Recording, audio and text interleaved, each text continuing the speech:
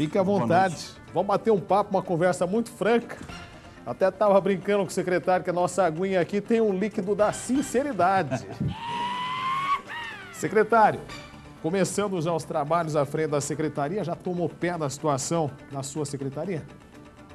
Pode dizer que praticamente sim, né? Nós estamos aí com 2 semanas e meia, né? Hoje, quase 3 semanas de trabalho. Estamos conseguindo identificar ali todos os processos, analisar as pendências, dar encaminhamento e já conseguimos também algumas iniciativas novas, algumas visitas, algumas prospecções de projetos, né? Certo. Envolve, às vezes, transferência de pessoas, enfim, toda essa movimentação necessária para a gente fazer os projetos começarem a acontecer. Da estrutura da secretaria, está mais ou menos dentro do que o senhor imaginava? Está precária a situação? Como é que está? Eu estava comentando esses dias que a Secretaria de Desenvolvimento Econômico, ela tem uma característica um pouco diferente de algumas outras secretarias, onde as demandas elas são mais fortes, né? Certo. Então, se você pegar, por exemplo, Secretaria de Saúde, Educação, Ação Social, por exemplo, elas sofrem uma demanda espontânea da população, né, pelas suas necessidades. O desenvolvimento econômico, não tanto, né? Quando que você percebe que uma Secretaria de Desenvolvimento Econômico não funciona? É no longo prazo, quando o município não cresce, quando a renda diminui, quando tem um desemprego, não é isso? Então, estrutura, a gente tem que ter projetos para poder justificar e solicitar uma estrutura maior, né? Lógico, pelo que a gente vem pensando já desde o plano de governo, que a gente quer trazer, as ideias que a gente colocou e que agora tivemos a incumbência aí do prefeito de tocar, é lógico que a gente vai precisar de uma estrutura maior. Certo. Mas, como eu disse, nós precisamos mostrar os projetos, mostrar o trabalho e ir conquistando isso ao longo do tempo. Dentro da Secretaria do Desenvolvimento Econômico, o senhor tem a TECNOCAMPO, Diretran faz parte também ou não? Não. Está fora? Diretran não, Diretran está em outra área. Procuradoria, provavelmente. Procuradoria, mas... A TECNOCAMPO, qual a função principal da TECNOCAMPO? A TECNOCAMPO ela foi fundada com o princípio de ser uma fundação regional para buscar programas de inovação e tecnologia, pensar no desenvolvimento tecnológico do município. É isso que o senhor foi fazer uma visita das incubadoras? Isso, então a gente quer resgatar isso daí, sabe? Certo. Porque a gente não percebeu muito essa atuação da TECNOCAMPO, né? Até hoje. O que a gente pretende, então, é fazer com que realmente ela cumpra esse papel. A gente sabe que hoje tecnologia é fundamental, o investimento, inovação é fundamental para você propor uma diferença na sua matriz econômica de um município, né? A gente não pode ficar, ou os municípios que têm uma estrutura de primária de produção, não consegue agregar valor, não consegue pagar bons salários, né, e acaba perdendo espaço. Nós temos que partir para a industrialização.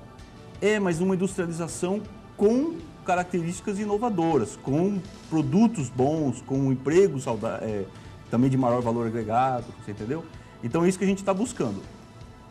A gente tem alguns exemplos em Campo Mourão, certo, né, de indústrias que vendem aí para o Brasil afora, exportam, têm tecnologia, pagam bem.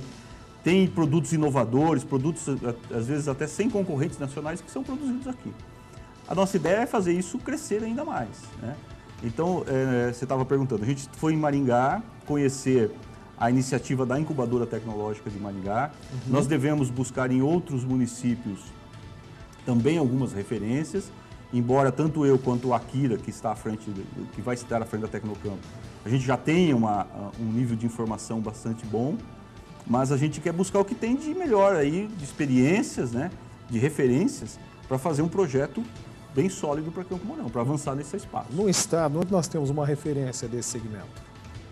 Hoje tem um parque tecnológico acho que já está pronto em Toledo, ele é privado, muito importante.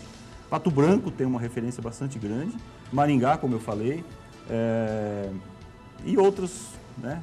Curitiba tem alguma coisa, Londrina tem também incubadora, tem algumas iniciativas bem interessantes. Bom, quando nós anunciamos aí a sua presença aqui ao vivo, recebemos algumas perguntas pelo Facebook, pelo WhatsApp.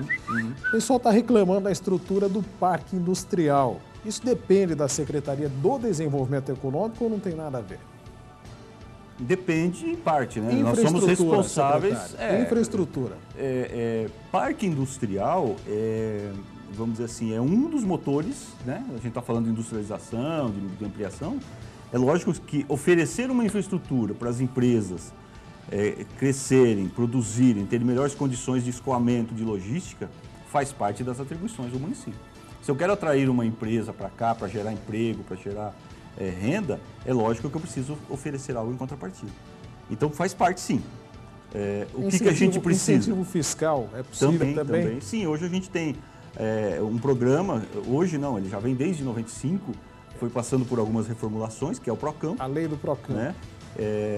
Ele já tem algumas coisas, a gente pretende rediscutir essa lei para que consigamos colocar outros tipos. Hoje já existem sistemas mais modernos de apoio, né? Na minha visão, essa questão de